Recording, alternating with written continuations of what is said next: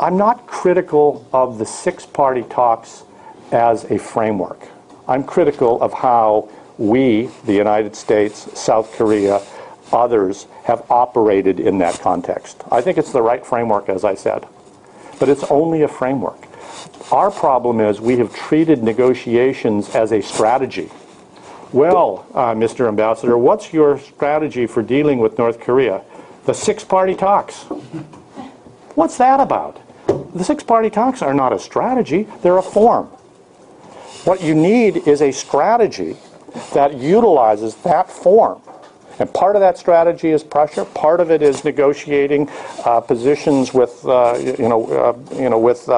the Chinese, with our friends and allies, with our other partners in the context of six-party talks, and well beyond that. We just haven't learned, I think, from our successes and our losses, our failures. I think we need to apply the lessons in the context of the six-party talks. I don't think we should go back to the six-party talks until we've changed the fundamental calculation of North Korea. I don't find any value in talking for the sake of talking. There's just no value there. In fact, it's costly because it does instill this sense of complacency. I think it does. It fills this vacuum. Well, you're doing something. You're talking. You're negotiating. You're coming up with an agreed statement, which, by the way, North Korea never has any intention of fulfilling. It's changing the calculation of North Korea that's vital. It's not the format. It's not the process. Those can be important, and you certainly want to do it smarter in terms of the process and format. But it's changing the calculation. North Korea needs to move from a position of thinking about nuclear weapons as an important part of the survival of their regime, and I think they clearly think that, not just to deter the United States, but for a whole lot of reasons, okay? In no small part because nuclear weapons seems to be the goose that lays the golden egg, and lays the golden egg and lays the golden egg. They just keep getting paid for it.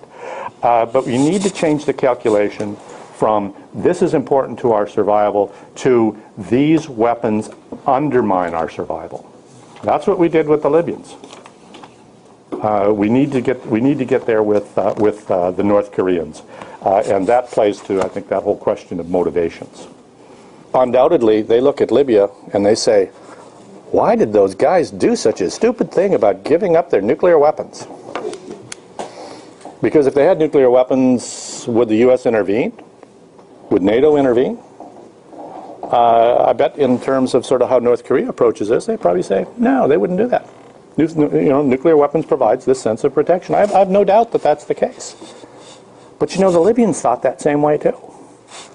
Until we changed their calculation. And it became very clear to them, much clearer than it was to any of us on the other side of the table, but very clear to them that if they didn't give up their nuclear weapons, they would be their weapons program. They didn't have a nuclear weapon yet. They would risk the survival of the regime. There's no question about it. Now, is there sort of a magic formula for coming up with that? I don't have it. It's going to take patience. It's going to take the perception of resolve. It's going to take the development of capabilities, including new capabilities. If this were easy, we would have solved the problem 20 years ago. Okay, this is not easy. Okay, this is hard. Even though I would argue that North Korea is a lot easier than Iran, because I spent a lot of time working the Iran problem, which I think is even more complex and even more dangerous than North Korea. But this is a set of hard policy decisions. No easy decisions. There's going to be consequences for us. There are going to be costs for us. In terms of Libya, again, good question. What are the North Koreans thinking are the right lessons? Well, we mentioned one, and that nukes are really helpful, and the idiot Libyans gave up their nuclear weapons. And we would never do the same. But that's a simplistic reading of what Libya did and why Libya did what it did. So what lessons? Well, again, it reinforces this notion that they need nuclear weapons. But if I'm the dear leader, And I'm seeing this move across the Middle East, authoritarian government after authoritarian government being challenged. You know, I'm going to have this reoccurring nightmare, and this is going to look a lot like Eastern and Central Europe a number of years ago. And if I'm the dear leader, I'm going to be thinking, boy, Ceausescu might be in my future, where a population rises up and they execute their authoritarian leader. And I think that that is an opportunity. I think we ought to think a lot about that. The Bush administration set red lines. We drew a red line here, we drew a red line there, we drew a red line there. And North Korea would cross that red line. And then we'd draw another one and they'd cross that, and we'd draw another one and they'd cross that. I'm very skeptical about drawing red lines. And whether it's a Republican or a Democratic administration, I don't think drawing red lines is the way to go. In terms of how do we put pressure on North Korea, which is different from red lines, I think we've got experience to draw on. I think that we need to be innovative, and we need to be creative, and we need to be regional, and we need to work with our closest partners. The application of financial measures by the Department of Treasury in the form of seizing or having Macau authorities seize financial assets of North Korea in Banco Delta Asia sent a profound signal to the North Korean regime. Now, this was only $27 million. These were accounts that were directly associated with counterfeiting, with drug smuggling, and with proliferation. But what was the effect? Well, the effect was to deny North Korea the ability to use the international financial system, because banks didn't want to fool with North Korea. This was small change. If they thought that they were going to be subjected to very severe financial consequences in the international market because of the U.S. position. I think the South Korean government can do that.